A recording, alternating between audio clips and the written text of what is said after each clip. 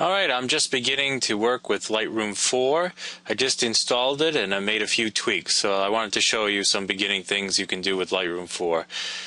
First of all, I had to import my photos. I did have Lightroom 3 and I could have updated the Lightroom 3 catalog to Lightroom 4, but I chose not to do that because I still do have Lightroom 3 on this computer.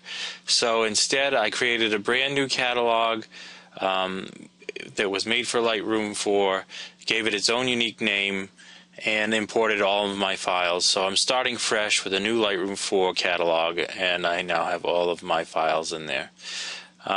So now I'm ready to go with that aspect. The other thing with the catalogs is if I ever lose my catalog, or if there's ever some sort of a corruption or error in my catalog, I don't want to lose all of my keywords and all of my structure.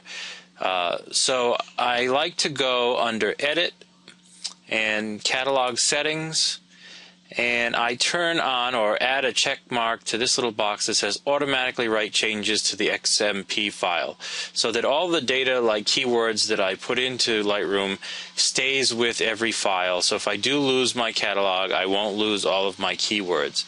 That happened to me once before, and I find this to be a time-saving step. So you just check that little box, click OK, and you're ready to move on to the next step.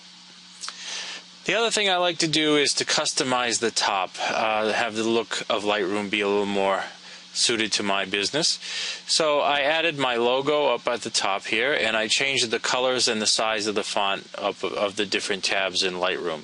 To do this is very simple. The first step would be to prepare a logo to go here. You need to make a logo that has a transparent background, one that will look good on black, and then you need to resize it so that it's 57 pixels high or no larger than 57, and then the width can vary. I made this one about 350 pixels wide, and then to add it to Lightroom, all you do is go to Edit, Identity Plate, and then right here you click Locate File, you choose the file that is the right size, and then you click Open. And when you've done that, it's going to put the file here, and when you say OK, it will make sure that it's updated up here.